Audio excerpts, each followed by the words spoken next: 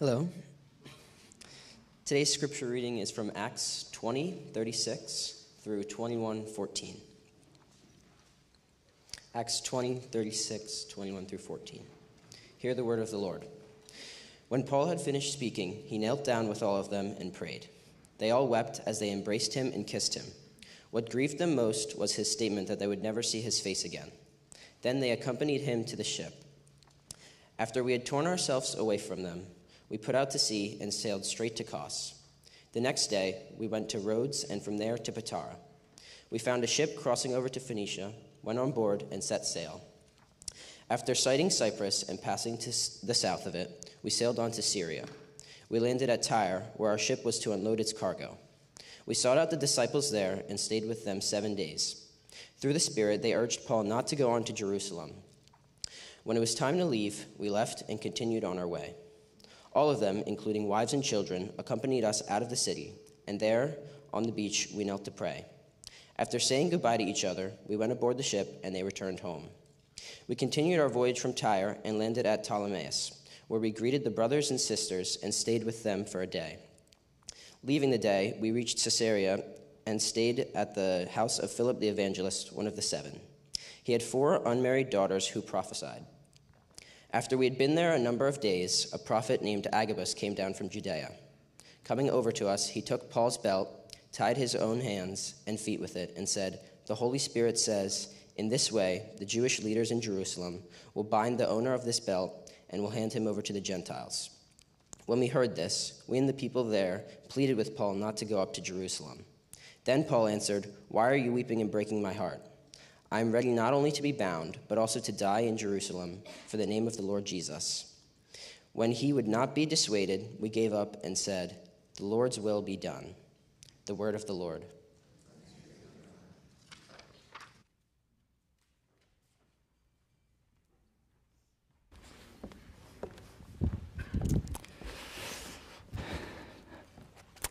It's good to open up God's Word with you, church. We as a church have been walking through the book of Acts in the fall series called The Beautiful Church. Now, we introduced many themes throughout the series, what makes the church so beautiful. And today, in a sense, I want to ask you the question, to you, what makes church so beautiful? Now, you heard from our own membership candidate what makes the church so beautiful to them. I will not be surprised if some of you will answer by saying, the church is so beautiful because of the very people of God. The fellowship we get to share, as you already heard our membership candidate share that, makes up the church so beautiful. And in light of that, we want to talk about that. Today, we are saying, as you wrap up our series this and next Sunday, today we want to focus on that emphasis. Today, we are saying, church is beautiful because our shared mission forges a friendship that transcends difference.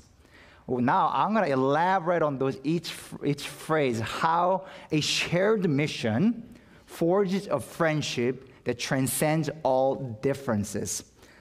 Now, why is this so needed for many of us who are gathered here? When you look around the world, our contemporary world substitutes stimulated experience over genuine connection and steady love that comes in relationship. What I mean by that, we settle with the stimulated experience, whether it be social media instead of a genuine friendship face-to-face, whether it be we settle with friendliness rather than friendship. And that we settle into because we desire kind of instant attention and gratification. We constantly are in a performance mode to put up a certain facade. We are in the marketing mode. I am great. Can you see me? Can you notice me? Because we are immediately wanting to grab attention because we tend to settle with that kind of stimulated facade over than reality. So in a sense, sometimes we live as a bunch of pretended to be cool. Like deep down you say, I'm a nerd. Would you really love me if you know me? That in the end, sometimes we are just projecting rather than really showing who we are, that God has made us to be. Yet we are saying in a world that is all about settling into just a substitute of what genuine friendship can offer, they only settle into perhaps our performance evaluation. Where understanding is nowhere, where judgment is everywhere, we are saying today specifically, church is beautiful because our shared mission forges a friendship that transcends all differences. Let's elaborate that, dive into that together. So 3 ways we are going to talk about that. First, through Acts 20. First, true friendship binds. Second, no friendship isolates. Third, friendship's core, mission unites. We'll elaborate on 3. First, true friendship binds. Second, no friendship isolates. Third, friendship's core, mission unites. Now let's go on by one. So first, the true friendship binds. We today read Acts chapter 20 and 21. We began from Acts 20, 36. It would be great for you to go there because I'm going to elaborate on that. But let me give you the context of what leads up to verse 36. Here, Paul is saying goodbye to his beloved church, Ephesus. And he's giving final charge to the Ephesian church and elders there. Hey, love one another. Don't fall into any false teaching. Steadfast to the truth you have. And after all that giving that charge, here is emotional farewell that is happening. That's the plot we are seeing. Verse 36. Let's pick it up there. When Paul had finished the speaking, he knelt down with all of them and prayed. They all wept as they embraced him and kissed him. What grieved them most was his statement that they would never see his face again. Then they accompanied him to the ship. What a goodbye that is filled with affection and emotion and tears. Literally, did you notice in verse 37? They wept, they embraced, and they kissed him. Now, this kiss him is a little bit different than New Testament customary greeting.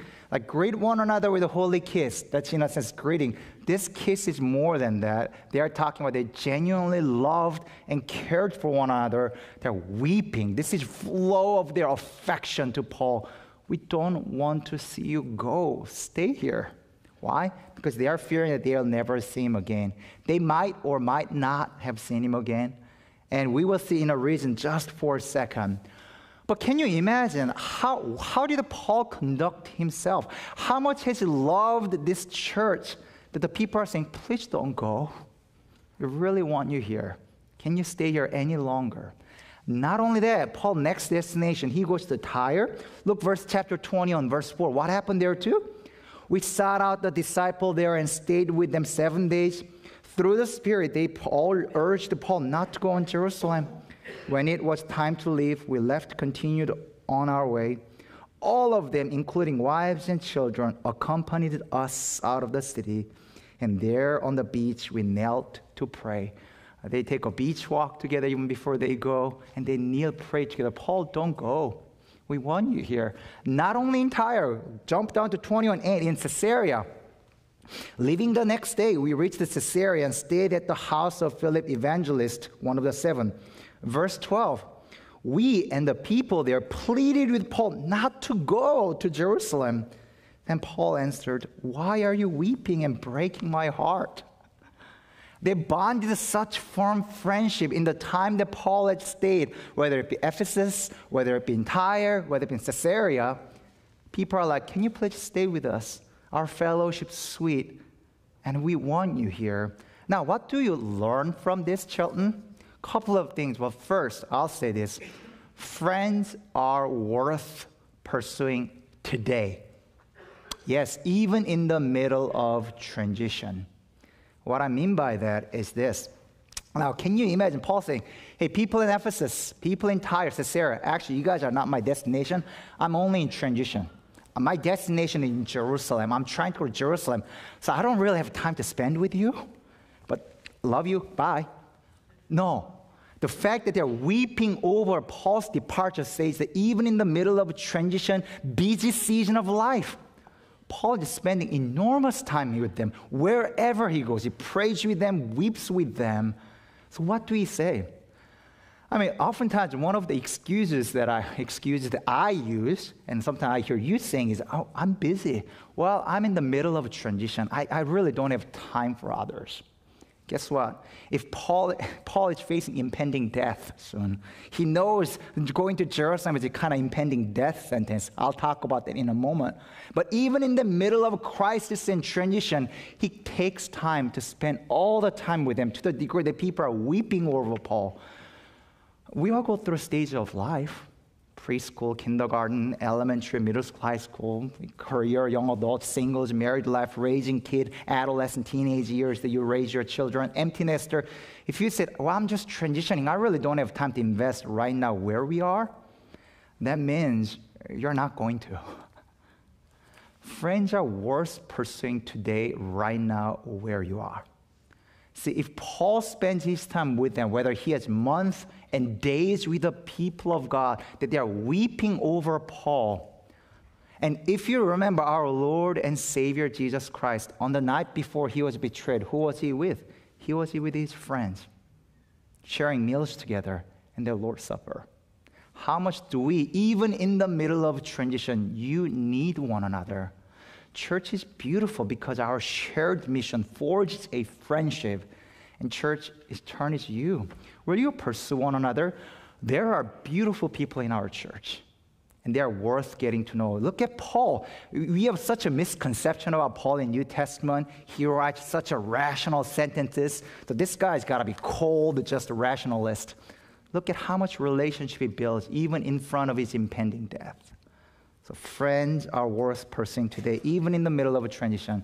Second thing we learn. Now, we looked at Acts chapter specific. Let me take one step back to look at the entire scripture. Let me ration with you the need of friendship. To need and to want friendship is not the sign of immaturity. It's not the sign of neediness, but it's actually a very sign of spiritual maturity. That you need and want friends. Well, what I mean by that, here, Theology of Friendship 101. If you go all the way back to Genesis 1:126, profound verse. It says, it's a creation account. God says, let us make mankind according to our image. Two profound things you learn. First, did you see that it's not just God the Father, it's let us make mankind. That means even before the creation, our God, triune God, Father, Son, and the Spirit exist in friendships. And then, secondly, our triune God who exists in friendship says, let us make man according to our image. God who desired friendship, dwelt in friendship with one another, made us in the likeness of him. Therefore, it was his design for you to desire friendship. Do you get that? If our God who exists in friendship created us in the likeness of him, of course you should want friends. It's not a neediness that you want friends. It's a God-given desire. Because, secondly, when you look at Genesis 2, this is a perfect world. God has created a world now. Everything's perfect. No sin has entered the world. But at that time in Genesis 2:18 says, when God looks at Adam, it is not good for the man to be alone. In a perfect world, everything was good up to that point. God says it was good. It was good. It was good. But in a perfect, sinless world, first malediction, not a benediction, this is not good. That God pronounced for man to be alone. So what does God do? He creates Adam's best friend for him to share his life with. If our perfect God, even before creation, exists in friendship, even in the perfect world that God has created, he demanded a friendship. How much do you and I, in this fallen world, need one another whom we can share our lives with? So what does that show, Chelton? Church is beautiful not only because of your vertical relationship with God, but church is beautiful because of your horizontal relationships with one another. Look at Paul. He's spending enormous time with them. Jesus spent enormous time with people of God in his earthly ministry. God designed us to desire friendships. Will you pursue one another and get to know one another? Now, so we looked at Acts 20, Paul's example of how he bonded over believers. And we looked at the overall kind of scripture theology of why God designed us to have friends to share our lives with. Let's take even one more step back. Let's look at the culture around us. Secondly, why no friendship isolates. We thought it's not good for men to be alone. And yet, if you're honestly looking around, we live in a world of friendship crisis. Because we always resort to the stimulated experience, the fake version, friendliness instead of genuine friendships. We settle into much lesser version of it, sometimes out of fear.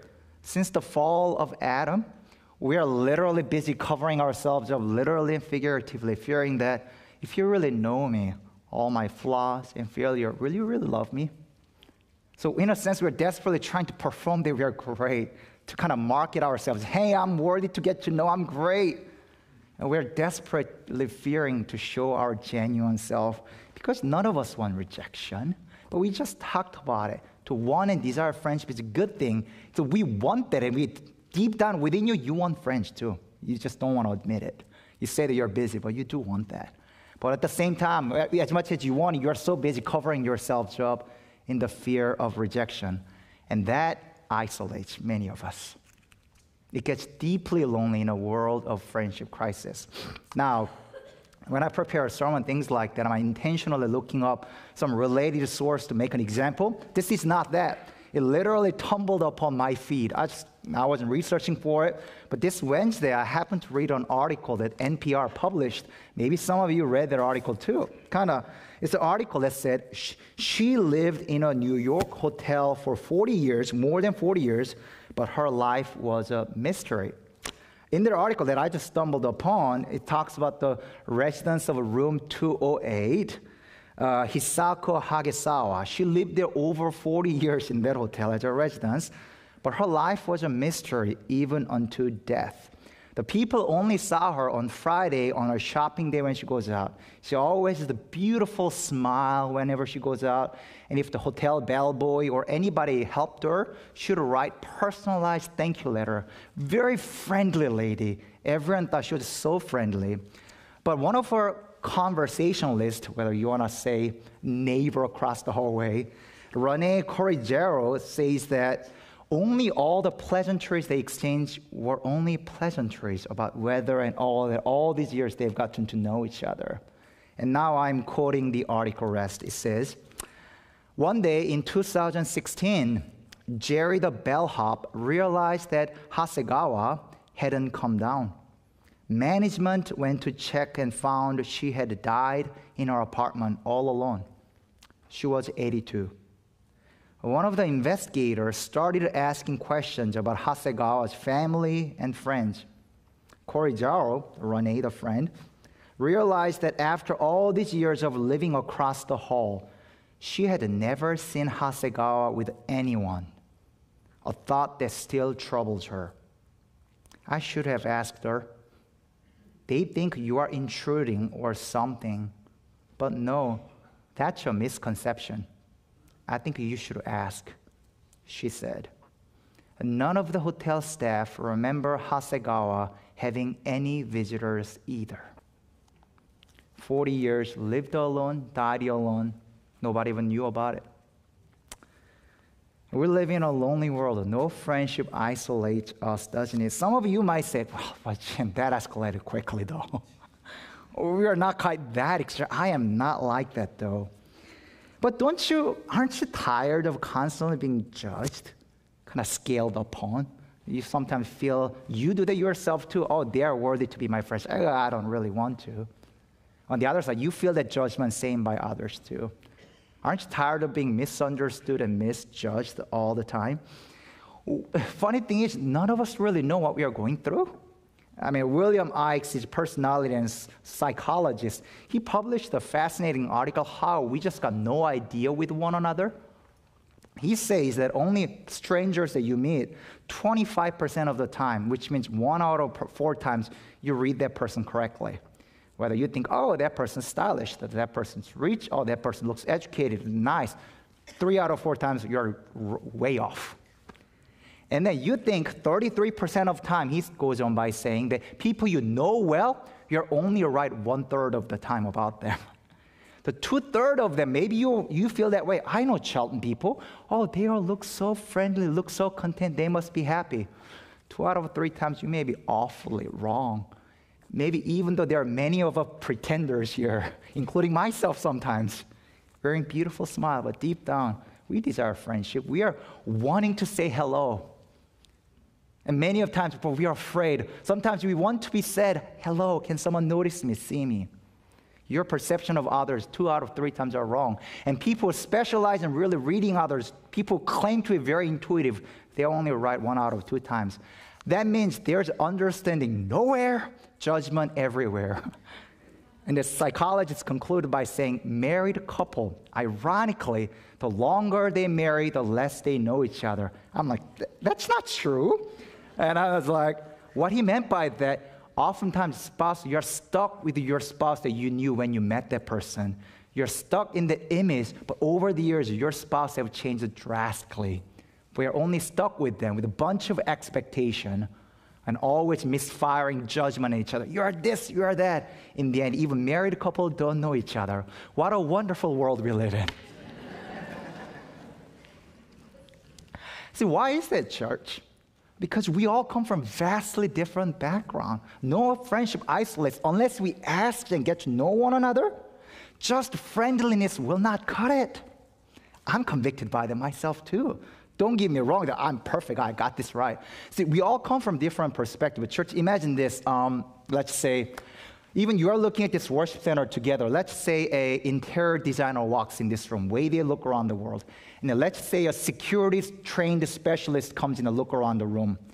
Both of them are looking at exactly the same thing, thinking completely different thought.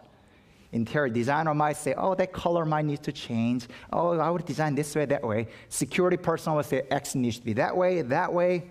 Looking at the same thing, but vastly different. Unless you ask one another, build a friendship with one another, everyone just misjudging one another, constantly misfiring. Judgment everywhere, understanding nowhere. While a true friendship binds, no friendship isolates. Now that I got us pretty depressing notes, lonely people, let's see where is the hope for Christian that we see in this text.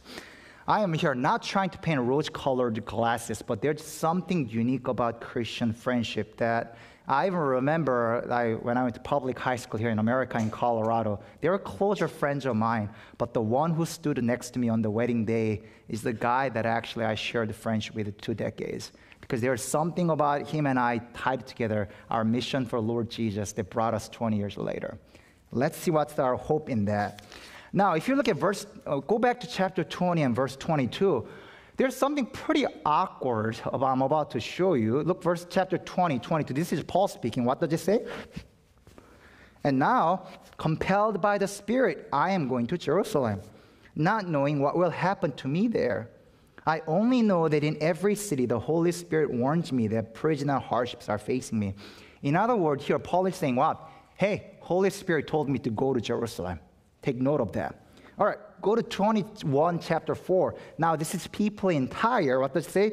We sought out disciples and there stayed with them 7 days. Through the Spirit, they urged Paul not to go to Jerusalem.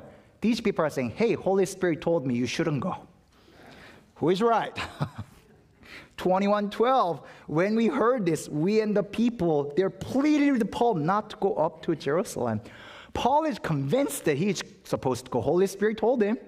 The people of God in Tyre said, hey, Holy Spirit told us to, you shouldn't go. Awkward. Who's right in this, especially when they claim the name of God? Can you imagine the sharp disagreement in that? But do you realize that in this plot, this sharp disagreement does not end up in explosion, but does only end in love and embrace and tears and affection? Do you realize that? Like if you look at verse 14, people said, when he would not be dissuaded, we gave up and said that the Lord's will be done. Why did they say that? Because they saw something beyond personal friendship. What united them, these people of God and the Paul, was not like, hey, do you think I'm cool? Do I look attractive to you? Do you think I'm smart? Oh, you're hurting my feelings. No, for them, there's something beyond just 101. There's something beyond that united them. At the friendship's core, there was a mission that united them. What was the mission? Verse 13. Paul answered, "Why are you weeping and breaking my heart? I'm not ready not only to be bound, but also to die in Jerusalem for the name of the Lord Jesus." Paul is saying, the Spirit of God told me when I got converted, he must suffer for my name's sake, and I am willing to suffer, lay down my life for the name of Jesus. And these people of God sees that. Even though they had a sharp disagreement, they're like, "We bless you, let you go." They walk alongside the beach together, they prayed together, they embraced one another, they loved one another till the death. And guess what? Paul was right. This was his death journey. Historian Eusebius, if you ever read his book, Ecclesiastical History, talks about the emperor at the time, Nero. I'm not saying this word lightly. I really mean that. He was a psycho by all means. He would even kill his mom and his brothers, and he would declare himself, "I am the chief enemies of God." Eventually, Paul will be killed as well. I'm reading from Ecclesiastical History, Book 2, Chapter 25, Nero saying, thus publicly announcing himself as the first among God's chief enemies, he was led unto the slaughter of the apostles. It is therefore recorded that Paul was beheaded in Rome itself as well. Paul said, the people of God said, "Paul, you said Lord told you to go. May the Lord will be done." See, church, despite their sharp disagreement, to them, there's something more than them, more than their personal feeling. There's no self-consciousness between them because it wasn't really about two of them, how much they liked one another, how much they looked at one another, but they're looking at the same God together. Do you see the incredible picture? They are kneeling before God. Look, verse 36 of 20 and 21:5, 36. When Paul had finished speaking, he knelt down with all of them and prayed. 21:5. When it was time to leave, we left and continued our way. All of them, including wives and children, accompanied us out of the city. And there on the beach, we knelt to pray. This is the great picture of spiritual friendship. Church, when you are kneeling before the same God, there's an astonishing way that will bind you to one another. Because your friendship isn't really about how much you think one another is cool, how much you think the other person's worthy enough to be your friends, but you're looking at the same God and running the same mission. Friendship's core mission unites. Have you seen a movie or read a book, Lord of the Rings? What unites the great Frodo and the Sam Gamgee? Their mission to destroy the ring of evil and the power. They journey together for a mission. And that book is really about friendship forges based on the mission that they quest together. Have you seen a Harry Potter? What unites Harry, Ron, Hermione? It's to save the wizard world and to save them from Voldemort. Their mission is what united them. This past Sunday, we as a church prayed together. I got to pray together with men and women. Some of them, I was like, man, they're praying exactly how I would have prayed. Some of them prayed very differently than how I would have prayed together. Yeah, guess what? We were kneeling before the same God, and there was a special bond that united me. I'm like, I know God more because of I prayed with you. There's something incredible in Christian friendship because our mission to be more like Jesus unites that you just cannot manufacture. This is not a stimulated fake version of experience, but genuine friendship you get to build because you are pursuing together the same God. I mean, if you ever lived through 90s, I debated whether to talk about this one. I'll say it.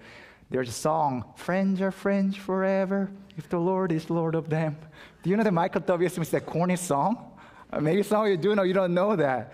Every youth camp you went closed with that song, "Friends are friends forever, if the Lord is the Lord of them."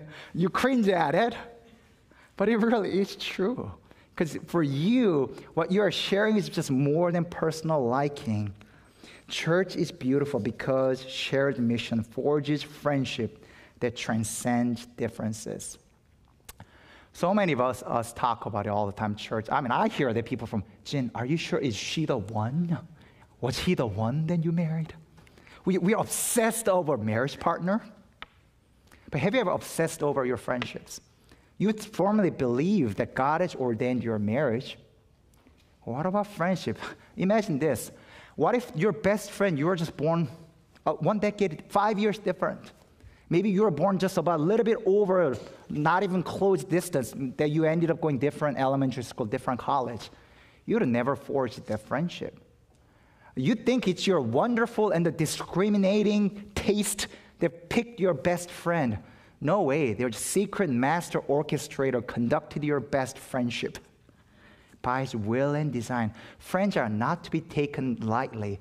God ordains friendship. Shelton. The fact that you are sitting here in this room with the people of God, if you're just born a few years apart from one another, if you just happen to live a little bit further away, you would have never gotten to know one another here. Church is beautiful, not only because we worship vertically, but we share the worship experience with the people of God.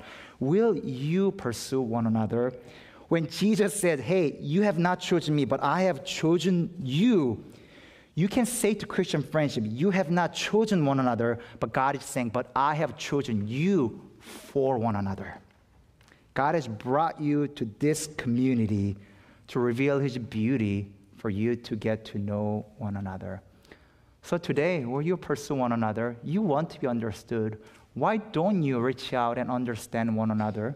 In this desperately lonely world, you know friendship is what you need. Some of you who tasted that friendship, you know for the decades of steady love that you got to share together. It's a beautiful thing. You don't need to pretend. Will you taste that honey rather than hearing that honey is sweet? Go and taste the spoonful of honey of friendship yourself today. You and I need that. And if you just don't know where to begin today, you might ask, Shelton, do you remember that our Lord and Jesus Christ initiated a friendship with you? 1 John tells us, there is no greater love than this, to lay down one's life for his friends. We aren't even his friends, we're his enemies. But he laid down his life to initiate friendship with us. And if you have been impacted by our Savior's friendship to you, that this has become life-changing force, why don't you go out and extend the same love? Where judgment abound, where misunderstanding abound, where there is only stimulated experience of fake version of friendship, show them genuine care for one another. How wonderful would that be that we become a people of God who really weep for one another in times of need, who laugh together to share their mundane joys together. Sometimes friendships is not about improvement, but just to witness, just to be there in times of need for one another. You think you can fix one another? Just be there. Why? Because our Lord was there at the cross for you. He initiated a friendship through his sacrificial love. We became friends of God. May we go forth extending that friendship, because church really is a beautiful thing. Our shared mission to run to be more like Jesus unites us, or forges a friendship that transcends all different perspectives, all different stages of life, all different hobbies, all different whatever you want to fill the blank. We have that kind of power available to us. As you run to Jesus, look who runs next to you. And will you say simple hello? Take them out for coffee, share a meal. Your people that you sit across from you today, Jesus died for them too. They're worth getting to know. Let's pray together. God, I lift up those of us who are desperate to be seen today. God, I have encouraged through the example of Paul we've seen this such an affection-flowing text for the mission of God. But, oh Lord, as much as we want to reach out, we want to be seen and cared for too. So God, I lift up those broken hearts that says, does anybody really even see me? I'm tired of pretending. Does anybody really see who I am? Everyone is going just for the fancy object. I am nobody. Nobody wants to get to know me. God, would you give us eyes to see them? Would you give us eyes to reach out to them? What a beautiful testimony of church it will be, where world divide one another with every single little thing. Despite of all the differences in the world, we are united and love one another, genuinely care for one another. There's understanding and acceptance, not a judgment, because what unites us is the fact that we all sat at the foot of the cross, what Jesus Christ has done. So, Lord, move us and shake us and make our church even more beautiful. May our fellowship even abound today as you go about our days, that you cause us, you move us, you galvanize us to move toward one another as we run to you. So, God, thank you first for being our friends. We look to you. In your name we pray. Amen.